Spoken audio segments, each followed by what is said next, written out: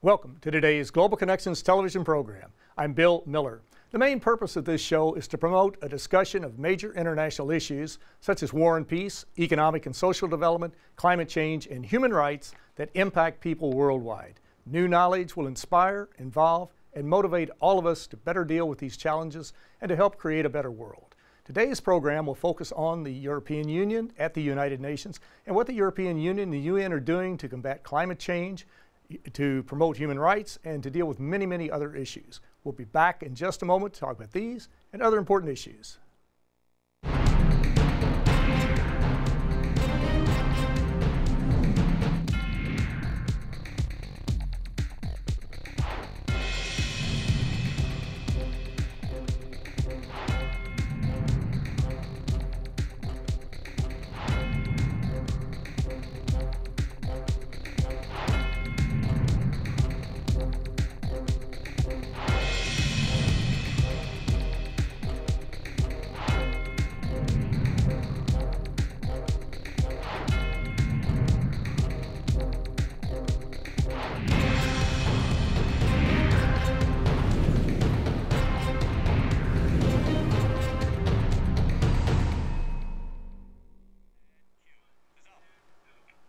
Welcome back to our program. Today we're focusing the spotlight on the European Union at the United Nations. My guest today is an expert on the EU and on these issues we're going to be talking about. My guest today is Mr. Ambassador, His Excellency Joao Vale.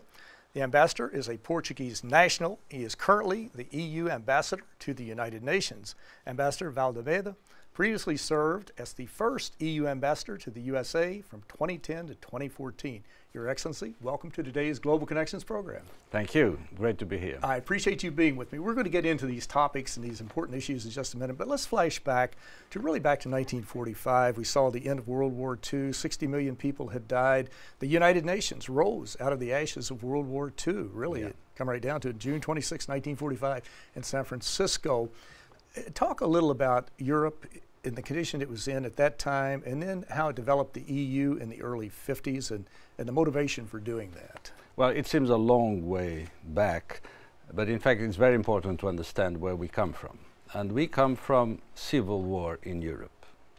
Two world wars were basically at the heart, at the beginning, European civil wars. Too many people died. And our grandfathers, our founding fathers, they realized in the late 40s, early 50s that we need to stop that and we need to build a new Europe.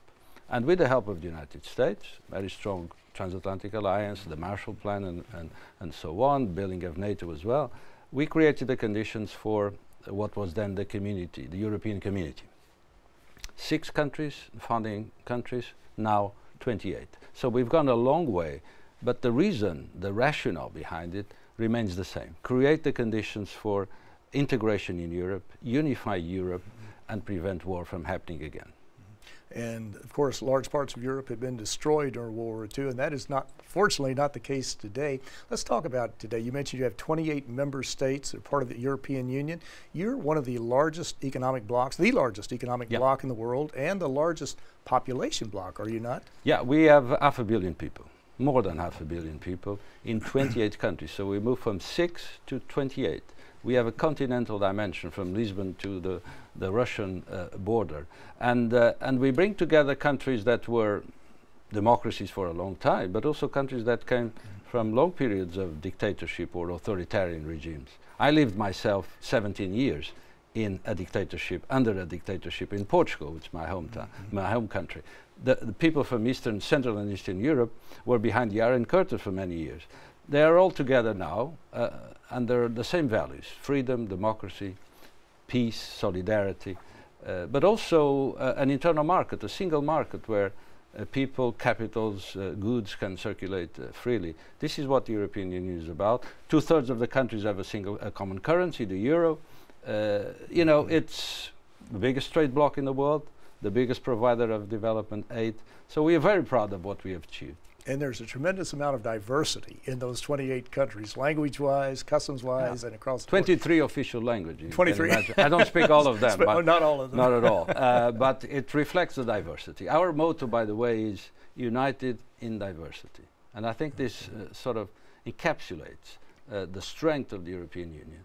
We respect the diversity of each member state, but at the same time we do a lot together, including on foreign policy and security issues. And with this diversity of 28 countries, you're dealing with diverse issues at the United Nations. You're a major player at the UN, you're a powerful economic bloc, political bloc. How do you have weekly meetings with the 28 countries, the ambassadors, bring them together to talk about issues? I have the privilege of working with 28 great ambassadors of all the 28 European Union member states. And every Tuesday morning we meet in my office. I chair and host a meeting of all the ambassadors to exchange views, exchange information, but also coordinate our positions. And I mean, you'll be surprised to know that in a given year, all these 28 countries vote the same way 93, 94% of the time. So on more than 90% of the issues that the UN is called upon to vote, the membership of the UN is called upon to vote, the 28 vote the same way. This reflects, you know, of course, a great commonality of values, obviously, but also of interests of the Union. But behind that, there is a lot of work of coordination that my team, with an excellent group of diplomats, and myself, we contribute every day. Exactly. And out of that diversity comes homogeneity on these issues, so that's very true. Now, as I mentioned, you're a very active player at the United Nations. The 70th session of the General Assembly is underway right now. You have 3 themes that you're focusing upon as European Union, and under those 3 broad rubrics you have many diverse areas. Let's talk about the first one, a safer world. What are you focusing on and working with UN agencies and other groups too to help create a safer world to deal with interstate conflicts, intra-state conflicts to a large degree? What are some of the main issues in that particular area? I think you agree with me that today's world is relatively complex, relatively volatile, and difficult to manage. And I think we are confronted with new threats.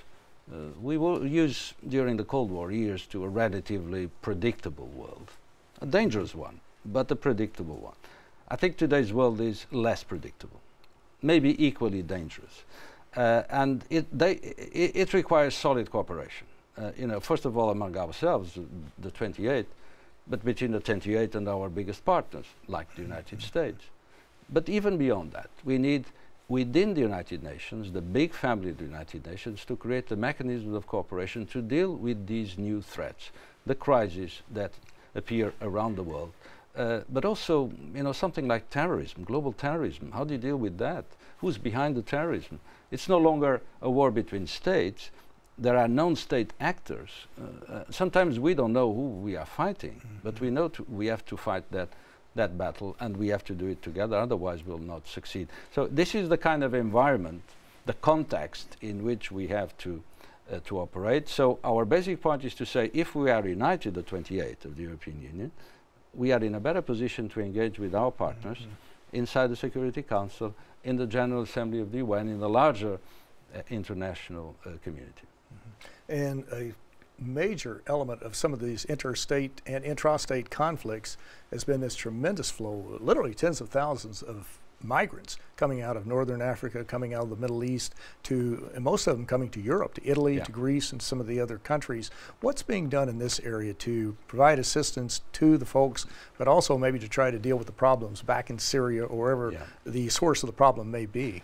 I think we have to start by understanding the magnitude of the problem and how intense and difficult it is for the European Union. We are surrounded by what somebody has called a ring of fire. You start in Ukraine, you go through Syria, Middle East, Libya. This is all Europe's backyard. You know, Libya is a few hundred miles away from European coast. Syria is next door. So all these hotspots, crises, difficult situation, human tragedy as well, has a direct impact in Europe. The US is much further away. Asia is even further away from that. But, you know, and of course Europe is a very attractive place.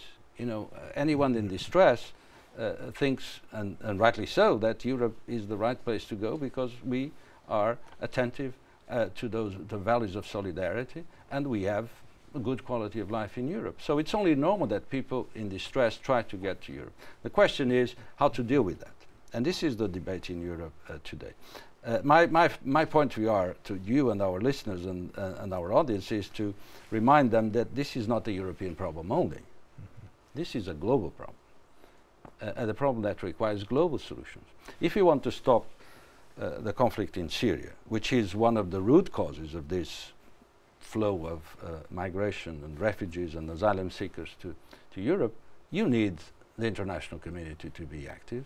You need the United States, you need Russia, you need the United Nations to operate that. If your concern is Libya, and Libya is our concern today because it could be a haven for terrorists a few hundred miles from European coast, we have to have international cooperation. We have to UN very active there, and we are making good steps in that direction, but a lot remains to be done. So the migration issue in Europe is certainly a European problem, but not only a European problem, it requires global solutions as well. And these issues we're talking about today are on your website. We're going to flash it up on the screen in the lower thirds right now so our viewers can go to that, or they can just Google European Union at the United Nations and find you. And they can also follow me on Twitter. Exactly. Vale Almeida EU, and I'll be glad to interact with everybody interested in following what we do. Another way to communicate. One mechanism that's in place to deal with a lot of the mostly intrastate conflict is with the United Nations peacekeeping missions. Peacekeeping was not mentioned in the UN Charter in 1945, but it's a major part. It's about 20%, not quite 20% of the UN budget. There are 16 peacekeeping missions, and some in very dangerous areas of the world. What's been the role of many of the European countries as far as participating in the peacekeeping mission with personnel or financially, or perhaps providing technical assistance to the UN peacekeepers? Major contribution, great supporters of UN peacekeeping efforts. I give you a figure on financing. We finance 1/3 of the financial effort necessary for the UN peacekeeping efforts. In the 10 first countries, the most important contributors to the financial effort behind peacekeeping, in 10, 5 are from the European Union. So this gives you a sense of how much we invest, how much we find it is important for the UN to have a strong action on peacekeeping. We are largely the greatest supporter of peacekeeping effort in the United Nations. You're watching Global Connections Television, which is a privately financed, independently produced program. The opinions expressed on Global Connections Television are solely those of the moderator and his guests. Our viewers are invited to check out the website at www.globalconnectionstelevision.com to view previous shows. If you're interested in distributing our shows through PBS, Community Access Television, educational institutions, a website, or any other media outlets, please go to our website. For more information, Global Connections Television is provided as a public service at no cost. Today we're looking at the European Union at the United Nations, and my guest today is an expert on the European Union and the United Nations. My guest today is His Excellency Ambassador Joao Vale, who is the current European Union Ambassador to the United Nations. Mr. Ambassador, we're talking about these problems. We're talking about peacekeeping in particular. There are so many other problems that we're facing also. If you look at, let's say, a lot of the scientists say that right now the #1 problem we're dealing with is climate change. Every report I've ever seen, article I've read, no country has reported thus far, to my knowledge, that climate change is a good thing and that they're benefiting from it. It seems like every country has been really adversely affected. What has been the overall approach of the European Union and the individual countries to this issue of climate change? Well, we believe this is the most important problem facing mankind today and the planet as a whole. And I don't think there's any doubt anymore about the scientific basis of this assertion. We need to fight global warming, we need to fight climate change, and we need to do it now. And we have been on the forefront of this battle for many years now. I remember going back to my previous jobs in Brussels, the capital of the European Union, in the mid-2000, in 2006, 2007, we were the first global entity to approve a package that autonomously dealt with climate change. You know, fighting it in all sorts of ways to try to reduce the increase of global temperature. We were pioneers at the beginning. There weren't that many people, many countries following us. Today we have a global deal. In Paris in December, the entire international community agreed on what needs to be done to counter climate change. We're very happy for that. I think it was a great victory for the United Nations, for the Secretary General, who fought very hard for it, for all the countries that got involved. And we now need to implement that. So we are very proud of our track record, but we are also very much aware of the responsibility that we have, sharing with all the others, to make it happen. The Paris conference, as I understand it, was probably the most concrete of the UN conferences that brought the countries of the world together to deal with this climate change issue. There was some provision in there for a 5-year review. So even though these targets, these goals of 2 degrees Celsius, 3.6 Fahrenheit, they're voluntary, but there's still a review mechanism, is there not? Absolutely. I mean, first of all, it was very difficult to get to where we were in Paris, right? We had a whole parcours of difficult negotiations. We had in Copenhagen, we didn't make it. So there was a lot of effort behind it. We need to keep the momentum of that. And in April, we'll have the signing, the official signing of the agreement, which will be another moment for people to realize how important it is now to implement, to deliver on our commitments. It's not enough to sign a paper saying, I'm going to do this or that. That's why the reviews are important. That's why the national accountability is important. So every country needs to control what they do, because we have one planet. I mean, there's no point in Europe doing an effort if other countries don't do, because it's the same planet. So it requires a common effort. So reviews, periodic reviews, but also monitoring everything we do is absolutely necessary to keep the momentum. We owe it to the next generations. I may be incorrect, but I think, was it Secretary General Ban Ki-moon said there is no planet B. This is it. The blue marble we're on now is the one we have to preserve. No B, no C, you only have planet A. Exactly. And we have to take care of this, otherwise it will be in serious danger. The future will be very bleak. It certainly will. When we look at the situation with climate change and what's going on, it ties right into the Sustainable Development Goals. Yes. And of course, these were 17 logical goals agreed upon by 28 members of the European Union and the other members of the UN General Assembly to focus on eliminating poverty and hunger, to empower women and to promote gender equality, to conserve the oceans, those types of things. Yeah.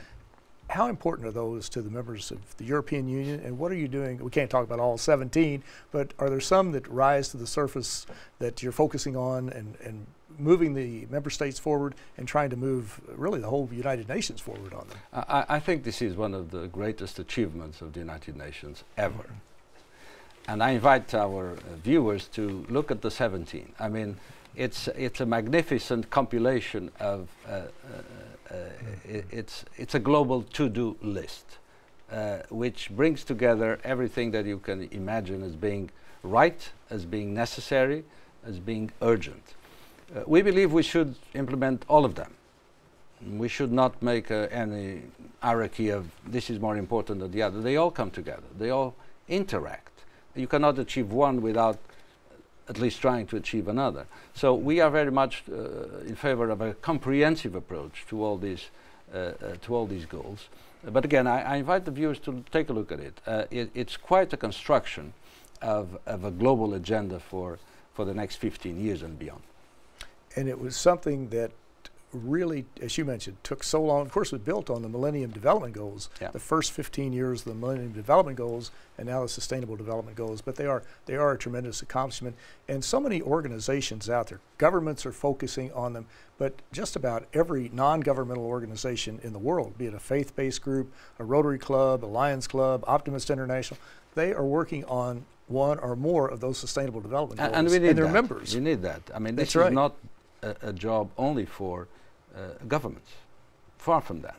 You have to have civil society, NGOs, citizens individually, the business community, extremely important for the success of the SDGs, and the United Nations as a system. But there is, and the difference between, maybe one of the difference between the Millennium Development Goals and the Sustainable Development Goals is that this is not only about the developing world doing what needs to be done, or us to achieve our objectives in the developing world. It has to do with everybody, including us, the European Union member states, the United States, Canada and beyond, the developing world, the developed world if they want. Everybody needs to play a role. Because again, the concept behind is the planet A and no planet B. We need to contribute to these goals together. And each of us, each country, has a particular responsibility. Everybody has a role to play, and we have to resolve these problems together. There's no way you can do it individually. Now, your third theme for the 70th General Assembly session is effective multilateralism.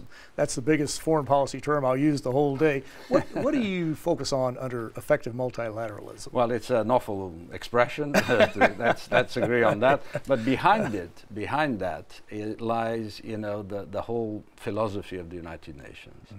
Is that for a single planet, which is the only one we know and the one we live in, you need to find, you need to converge into solutions. So you need multilateral. That is, not only one country can solve a problem, you need more.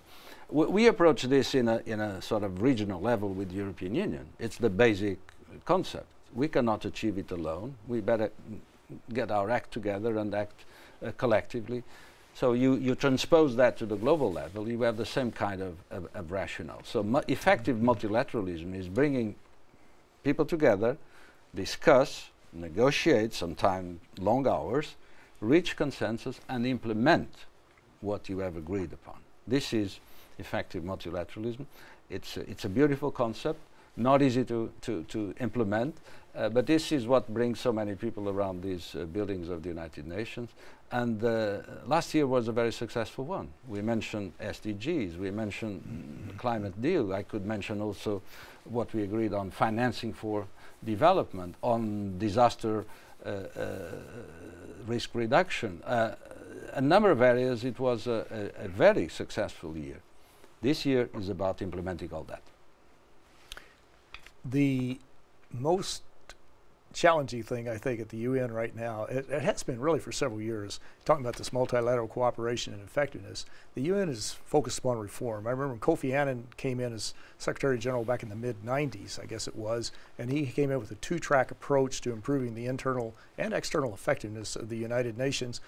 How important is that for the European Union members? And again, remember, the UN is the only organization of its type in the world, 193 governments. There is no other United Nations, no other group that brings that, or entity that brings those countries together like that. But how, do you focus on that? Is the EU working with the UN to improve the efficiency and effectiveness of the United Nations? Very much so. We are great supporters of the United Nations. We want it to be even more effective, more efficient, to deliver even at higher levels of performance. So our member states are very much involved in that, and we, every time you have a change of Secretary General, there is you know, another discussion about what should be done, and we are entering a new cycle, as you know, in the UN as well. So we would like the next cycle to be even more ambitious in terms of reforming the UN, making it a more effective player around the world, concentrate on the Sustainable Development Goals, and put all the tools at the service of this beautiful agenda. That's what we do on a daily basis, and all member states of the European Union are fully committed to that. I think you and I are in agreement that climate change is probably our #1 problem that we're dealing with, the #1 challenge. But as you look over the horizon, look into the crystal ball, and look at some of these other problems. I know we're talking about migration, we've talked about a variety of other issues, poverty, hunger across the board. What do you see as far as the major challenge we're going to face as people, 7.3 billion people on the planet, over and above climate change, as we move further into the 21st century? I think we have a number of challenges apart from climate change. We have the issue of natural resources, among which I would put very high up in the list water. We have issues of food security. Are we going to feed all these people in good conditions? We may have issues of migration, mass migrations, that could be triggered by either armed conflicts or even by climate change if we don't do enough in good time to prevent that. So there are a number of issues, but I would say that we need to look attentively at the issue of terrorism now, on the short term. You know, non-state actors involved in acts of violence, violent extremism rising in the world, and if you want, in a more political level, the rise of what we call in Europe populism, from the left and from the right, challenging even challenging multilateralism and globalization and all that. So there's a debate out there about the way we organize the world. And I think all of us, and certainly the European Union member states and the European Union as such, we are very much committed to making sure that we preserve our values, human rights, fundamental rights, democracy, individual freedom, free trade, but also support for development of the developing world. We are the biggest provider of development aid and humanitarian aid. We want continents like Africa to develop much faster than up to now. We want to create all the conditions for, peace and security around the world. Well, Ambassador Joao Vale, this has been a fascinating conversation. I want to thank you for bringing us up to date on the European Union, and thank you so very much for a very interesting and a very informative program. Thank you, Bill. Thank you. It was great to be here. My pleasure. I hope you've enjoyed today's program. Please join us again for the next episode of Global Connections Television. I'm Bill Miller. Thanks for watching.